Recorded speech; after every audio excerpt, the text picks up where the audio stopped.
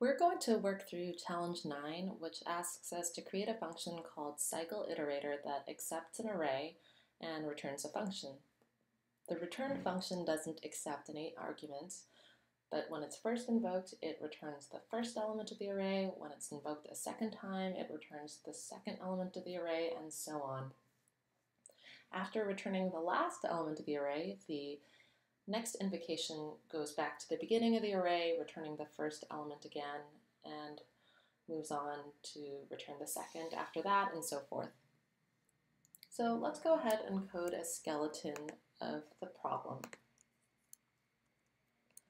The first thing we want to do is declare a function called cycleIterator that accepts a single argument, an array, and this function cycleIterator has to return a function. But the return function doesn't accept any arguments. Instead, this return function has a job, which is to cycle through each of the elements of the array in order and return them in order, one at a time, each time the function is invoked. So let's make a note of that.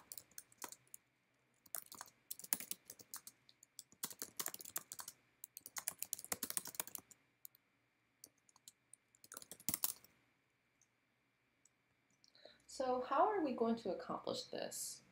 Well, we know that this return function somehow needs to know what the original array was, so that's the argument that was passed to cycleIterator. Second, this return function also needs to remember where it is in the cycle through the elements of the array, so it knows which element of the array it needs to return. Now remember that with closure, we have access to any variables that were in scope at the time this return function was created. So we'll be able to use closure in two ways in this problem. First, we'll have access to the input array to cycleIterator. We can take for granted that that will be available to us inside the body of this return function. Second, we'll use closure to keep track of an index variable. So that's going to be a number that corresponds to a position in the array, and we'll use that index inside of this return function to access each of the array elements in order.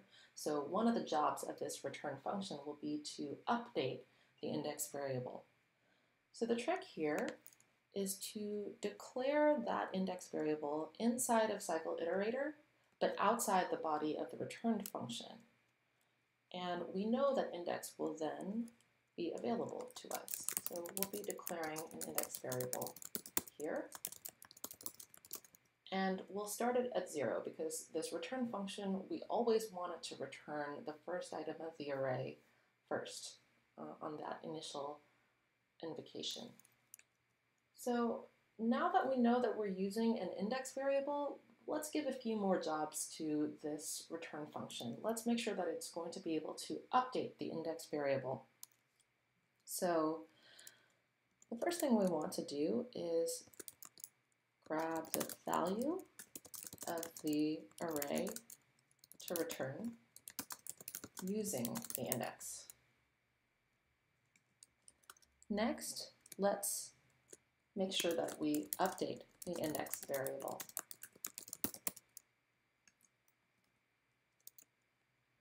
But there's one more thing that we need to do.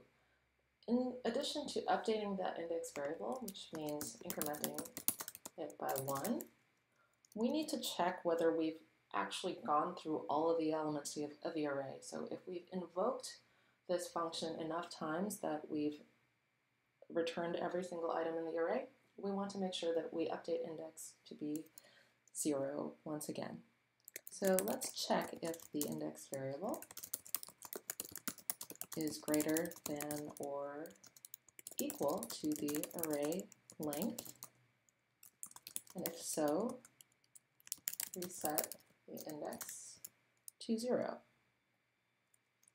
Finally, we can return the resultant value. And I'll call this grab the result value of the array.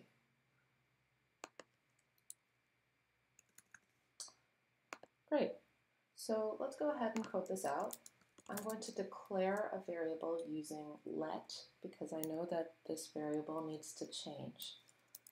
We'll call it index and we'll initialize it with the value 0. Finally, we deal with our returned function. So we do that here. Let's actually declare a constant. We'll call it result, and we'll set it equal to the element of the array at the position indicated by that index variable. So the first time it'll start out as 0, so it'll grab the first item in the array.